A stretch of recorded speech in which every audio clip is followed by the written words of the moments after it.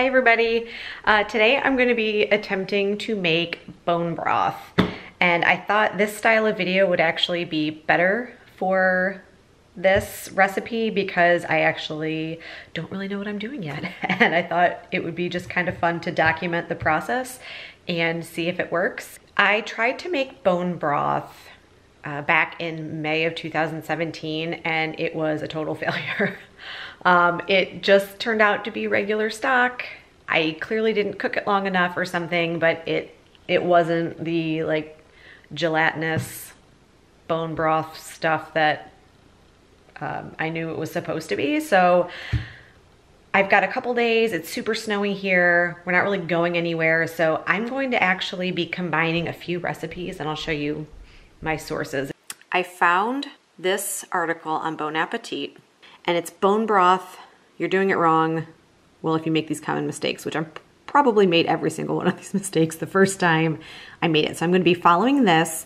And then I also found this site, Platings and Pairings, which she gives some direction about how to make bone broth in your slow cooker, which I actually like that because everything I've read is that you can have this stuff simmering for like 24, 48, 72 hours. I mean, I don't like the idea of having my stove on for that long. I'm a little paranoid. So I thought I would follow the tips from the Bon Appetit article, but then use the slow cooker method because keeping my slow cooker on low for that long doesn't freak me out as bad. So let me show you what bones I have. They're beef femur bones. Now, everything I read said that you could use like marrow or knuckles or feet. I don't know. This is what I was able to find at Kroger. So this is what I bought. I have 3 packages of them because I'm going to try to make a decent amount of this bone broth. The Bon Appetit article says start by boiling your bones. And I guess this is supposed to remove impurities, like a quick boil for like 20 minutes, which apparently I'm in a rush because that doesn't sound quick to me, but this is what we're gonna do. So I've got my stock pot here, and I'm gonna stick my bones in the pot, cover them with cold water, and bring them up to a boil for about 20 minutes. Then we'll strain it out. So I'll show you what that looks like when I have that ready.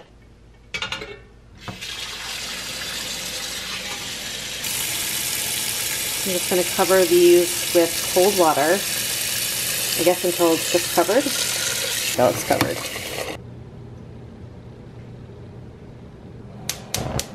I feel like it already has some stuff coming out of the bones, which is good. I think this quick boil is just intended to get kind of the less desirable stuff out of the bones quickly, and then all the good stuff is left.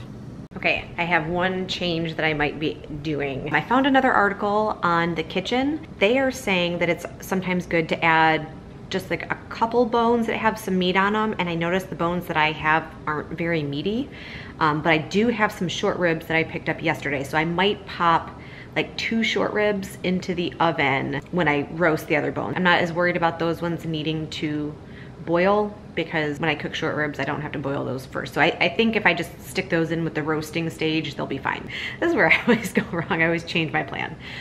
But you know what? That's what's fun about The Kitchen, going to experiment and see how this goes. Also, this is taking forever to boil. Okay, so here are the short ribs that I bought yesterday. I'm going to do the rest of these in the Instant Pot later, which will probably be another video, so look out for that. Okay, I walked away for 2 seconds and it boiled over, so it's finally boiling now though. We're good. It's pretty gross. This is all the gunk that, yeah, I agree, Bon Appetit. I don't really want that in my bone broth. So let's see, we'll set a timer. And okay, it's been 20 minutes and this is what it's looking like right now, which looks pretty gross. I'm really glad I did this though, because this does show that like all this stuff, this doesn't look right. This doesn't look like something that should be in the broth. I'm gonna go ahead and skim this out and put it onto the baking sheet with my 2 little short ribs, and we'll get it in the oven. This is what I am pulling off. This is not the right spoon to be using for this. Okay, so here are the bones on the tray. You can see they're very hot. They look a little different than they did before. I'm gonna lay this guy down. So he's not so tall. And they're ready to go in a 450-degree oven, I believe for about a half hour. I'm gonna kind of watch them. 450 to me seems aggressively high, but again, I completely failed the first time I made this, so I'm just going to follow the steps given and see how it turns out. I think I'm also going to drizzle these with olive oil a little bit because I saw in another article saying that that can help brown them up a little bit and bring some good flavor. So I think I'm gonna do that, put them in the oven for about a half hour. We'll check them halfway through and hopefully they'll be nice and golden and ready to go.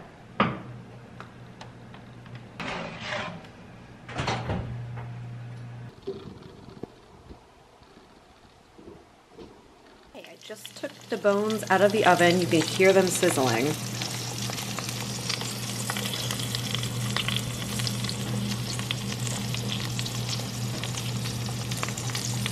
What I ended up doing was flipping them at about 20-25 minutes, and then I actually let them in for a total of 45 minutes because after 30 I felt like they could go a little further.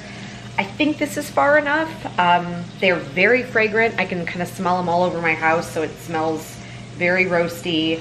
They've definitely darkened a little bit. They look, I don't know, they look pretty good. So 45 minutes at 450, I think that's gonna be pretty good. So now I'm gonna put them in my slow cooker. Okay, so here are the bones in the crock pot. A couple places I read said that if you have like little crusty bits on your pan, you could release it with water. So that's what I'm gonna try to do to try to get that in there. So I'm just gonna see if I can get this without making a huge mess. Okay, also in my research, I have seen that one of the reasons if you have trouble with the bone broth setting up is that you're adding too much water, which could have definitely been a problem that I did last time. So I'm gonna be very careful not to add too much water. And I'm also only going to add a few other ingredients. Some people put a lot of vegetables in theirs. I am going to keep it simple and just put onions, garlic, and maybe some black peppercorns. I also am going to add a little bit of this, apple cider vinegar. Just a second. Okay. I have read that that helps draw the minerals, I guess, out of the bones. So I just have a little bit left in this bottle, but I think this will be enough. So there goes. I don't know, that was about a couple tablespoons.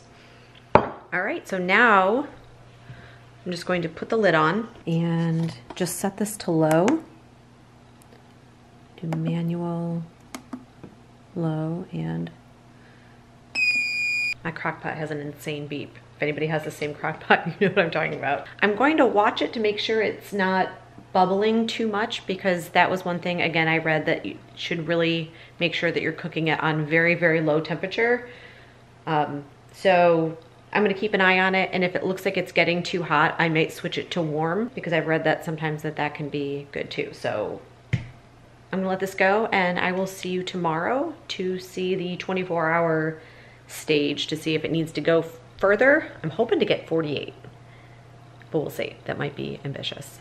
But anyways, see you tomorrow. We are at the 24-hour mark, so I wanted to show you what it's looking like. I have to say it was a little bit weird knowing my crock pot was on all night. I don't think I've ever done that. But let me show you what it looks like so far. Ooh, stuck. It seems like it's going well. It looks like the color's pretty good. It smells very good, and I might be able to actually stop cooking it now, but I think I really want to try to push for at least 48 hours for this batch to really see what that extra time would do to it. Oh, one note, the crock pot that I have, it's this Hamilton Beach. It's like set and forget one. And I've had it for years and I love it. I have noticed though that when it's on low for an extended period of time, it tends to get a little bit bubblier than I kind of think it needs to. So I've been actually toggling it back and forth between the low setting and the warm setting, just to control the temperature to make sure it's not cooking too high. Just something to note. Maybe your crock pot does the same thing, maybe it doesn't, I don't know. And again, that's me just guessing that hopefully that's not messing anything up. So anyways, I will see you tomorrow with hopefully the final step. So we are at the about, I guess it's been more like 52 hours at this point instead of 48, but I got busy this afternoon and just decided to let it go a little bit further before I got back to it. So let me show you what it looks like. The smell is amazing. It smells so good. I am going to now go through the process of straining out the bones and cooling it down. It seems like it's very important to make sure that you cool it down properly, quickly, and to avoid any bacteria growing in the bone broth. And you also don't want to put the super hot bone broth into your refrigerator because that's not going to work either. So I have a couple ideas. The Bon Appetit article suggested straining everything out, then adding a couple cups of ice cubes in it to like really rapidly cool it down, and then pouring it into like a shallow dish so that it lost temperature very quickly. So I think I might try that. It is crazy cold here, so I might, after I do that, stick it out in my garage where nothing will get to it, but it's extremely cold out there. So I think I will do that as a step of trying to cool it down quickly without messing up my fridge. First, I'm gonna turn this off, give my crock pot the first break it's had in 2 days. Look at that. I hope this isn't bubbling too much, but it smells so good. When I pull these out, you see that bone? How you can see all the different holes and things in it? I'm hoping that means that all of that stuff kind of got pulled out into the broth. I have the bones here, and then anything that looked meat-like I put in a separate bowl, although I think there's some bone in there. So I'm gonna have to kind of sift through this bowl a little bit closer to pull out what is the meat from the short ribs and what is other stuff that's maybe not gonna be as good to actually eat as meat. So, but I just didn't wanna lose that. I'm going to put the rest of this through a strainer into a wide dish and then add the ice cubes to help cool it down quickly. Okay, the reason I did the second strain, besides just picking out the stuff, because I had peppercorns and things in there that I didn't want floating in the broth, and I also wanted to be able to catch any little bits of gristle and bone that maybe fell off during the very long cooking process. I also see this layer of fat that is settling to the top. That is going to be tallow. So once this all firms up, I'm going to skim that off and save that and cook with it. So right now I'm going to add a couple ice cubes, cover it, and stick it out in my garage. I only added the equivalent of about a cup of ice cubes because I really don't want to water this down, but I don't want to contaminate it either. Okay, let me show you what it looks like in the garage. But if you live in somewhere that has, you know, that you can stick it out in an attached garage or even outside, as long as you're not going to have any critters, I think it would be a good way to do it. But here, I've got it on my recycling bin on a sheet pan because it was a little bit easier to carry setting it on here, and I just covered it so nothing fell in it. Okay, so this is what the bone broth looks like after being in the fridge overnight. I can kind of show you from the side here. You see, this is the bone broth and this is the tallow. Last night when I was waiting for it to solidify, I poked my finger in it right here before it was hard, so there's like a weird little hole here, but I can tell from the consistency that it's nice and gelatinous. I'm going to take my knife and run it along the outside edge of this and remove the tallow. I am personally going to measure how much bone broth this made so that I can really calculate to see if it's worth it to make my own with the time and money and ingredients and things versus buying it. Okay, so this is the tallow. It came off in a nice big sheet and I just kind of broke it up. So this is the bone broth.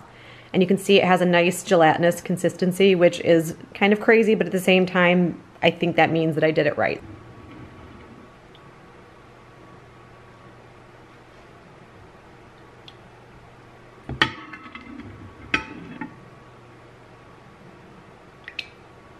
Okay, so final measurement. I have about 6.5 cups of bone broth here, so let me show you. I filled up this measuring cup once to the 4 cup.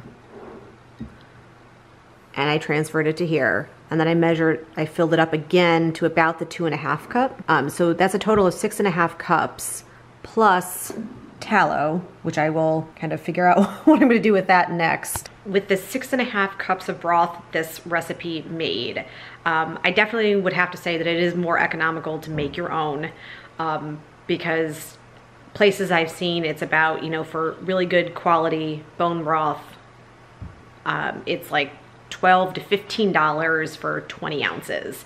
So the fact that I spent about $13, $14, or maybe even $15 and got 6.5 cups, which is like 52 ounces, is really good. Now, I think I could probably do better on the price, because if I start being better about like saving bones from roasts and chickens and things like that, I will be able to get those bones without having to buy them specifically to make bone broth. So the price will vary, and I think you could actually do it for even a lot cheaper than I did it. But, you know, it's a learning experience. This is my first time doing this. So I've kind of figured out a couple things that I might do differently next time.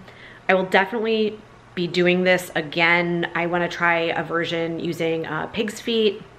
I want to try a chicken version, but I also don't necessarily see myself doing this on a weekly basis because it was very labor intensive. I mean, you saw how much kind of was going into, especially the first day, and then running my crock pot for 2 days. That wasn't free, you know, you have to pay for the electricity. So is it something I'm going to do every single week? Probably not, but maybe a couple times a month. And then I will likely try to find a brand of bone broth that I like and that is relatively reasonably priced to kind of keep in the freezer to fill in the weeks that I just don't get around to making this. So right now I am heating up a cup of this to taste test, and all I added to it to heat it up was salt, because there was no salt in this. So I don't know that I'm gonna be able to stomach a cup of it unsalted. So I'm gonna just add salt and just try to get the flavor of it with only salt. But normally I would add some other things to it to kind of make it more interesting. But I am really pleased with the way this went. I actually made bone broth and also a big bowl of tallow that I will figure out something to do with.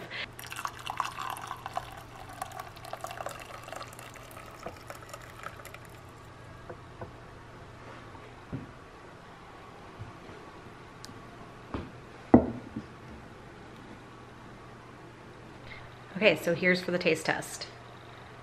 It's very hot.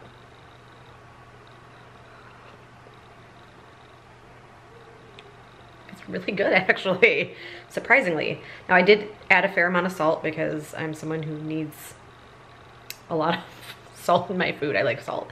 It tastes like I'm just drinking a really good cup of like beef soup. Oh, it fogged up my glasses.